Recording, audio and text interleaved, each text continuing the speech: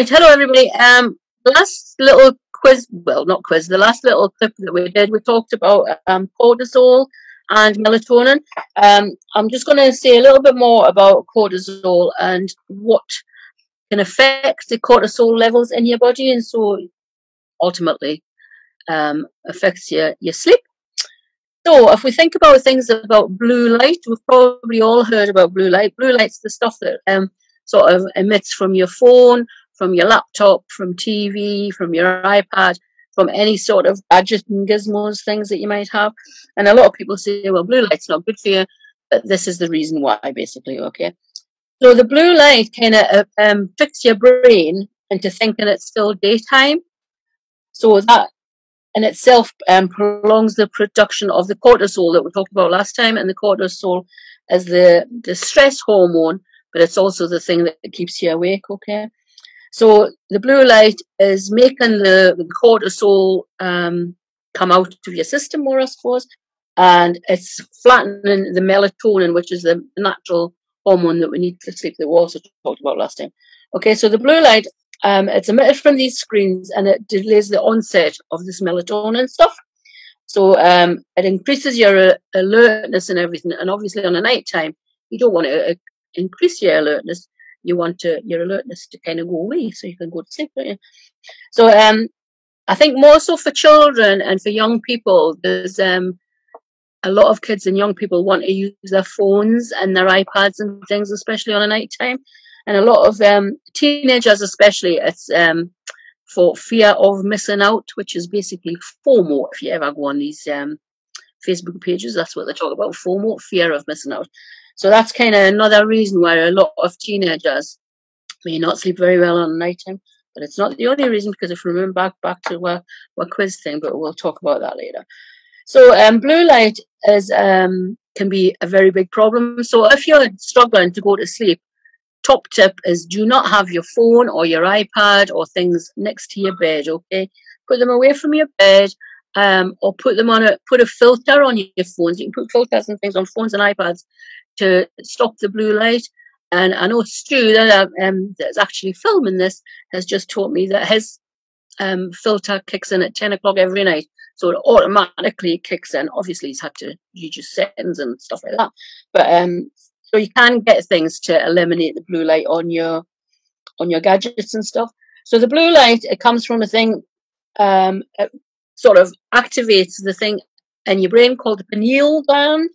And that is the thing that releases melatonin and stuff on a night time. So the blue light sort of dampens down, I suppose, the pineal gland, and so the melatonin and your hormones. Okay.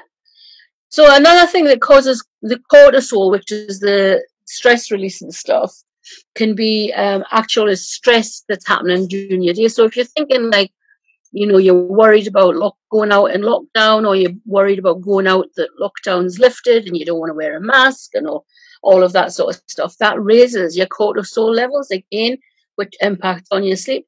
So the thing is to think about how do we get rid of that cortisol? How do we de-stress before we go to bed? So it's looking at things like, obviously, putting your phone away and stuff. So doing things that are more relaxing. So maybe it's watching the TV, but switching it off at a reasonable time and just forgetting about the TV and trying to go to sleep another way. Reading a book is always really useful. Colouring in, drawing, paint, arty things, doing little crafts and things that can really help. They can help to relax you. A warm bath before night time, so you can put things like lavender oil in, stuff like that. You can do relaxation techniques. I know some people do mindfulness, which is fab thing to do before, especially, well, any time of the day, but especially for nighttime. So you can do deep breathing exercises, mindfulness, all of that sort of stuff. You can count sheep. That works, definitely works. So lots of different things. If you really are have got anxieties and things, so the trick is to try and get rid of those anxieties before you actually go to bed. So maybe could you use a journal, you know, start a diary or something, write everything down that's maybe made you a bit anxious during that day, so it kind of gets out of your system so you don't take that anxiety to bed with you to worry about. As kids, I suppose we use a lot of things like worry dolls and worry bags and stuff like that. Dream catchers, you know, those things. But if you made a dream catcher, you kind of put all your worries into your dream catcher kind of thing as well. You can record yourself. You can record yourself on phones and stuff. It doesn't matter where you record yourself into or just speak to somebody, which is even better.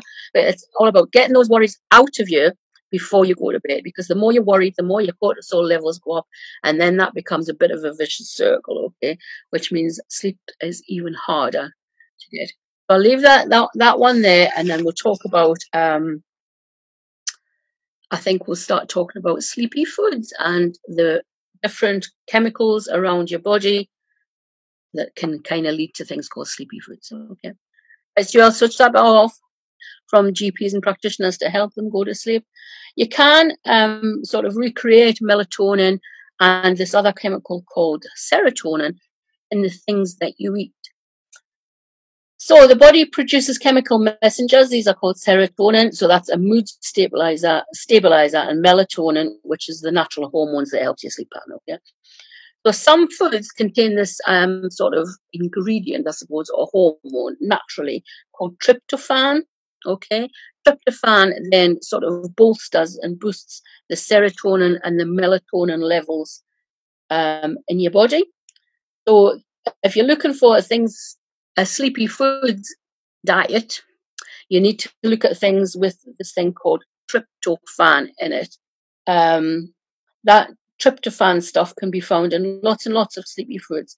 And I think next time we'll have a quiz, and I'll ask you, I'll give you some sort of examples of food that may or may not have this tryptophan in it, and then we'll have a bit of a sleepy quiz. Okay. Well then, though, bye-bye and sleep tight.